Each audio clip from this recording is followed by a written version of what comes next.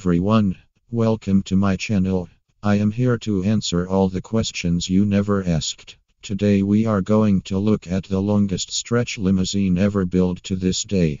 The longest stretch limo was built by J. Oberberg in 1986 and was named the American Dream. J. Oberberg, apart from this masterpiece, also built the DeLorean for Back to the Future, as well as the Batmobile in 1989, and many more Hollywood cars.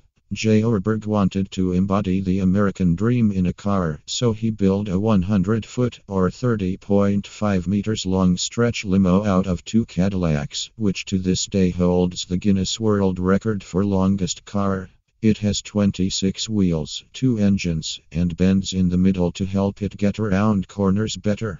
It still was not practical at all and was never allowed to drive on the street. If you do want to take it for a spin, you have to operate it with 2 people. One is steering the front half, the other is steering the back. Jay also fitted the limo with a jacuzzi, a king-sized waterbed, a helipad, and a swimming pool.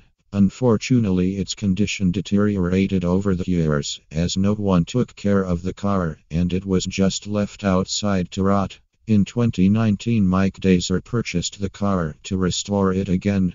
Refurbishment actually just began in August 2019, but soon came to a temporary halt because of the coronavirus pandemic. Mike is hoping to finish the car by spring of 2021 to then display it at Daserland Park in Orlando, Florida.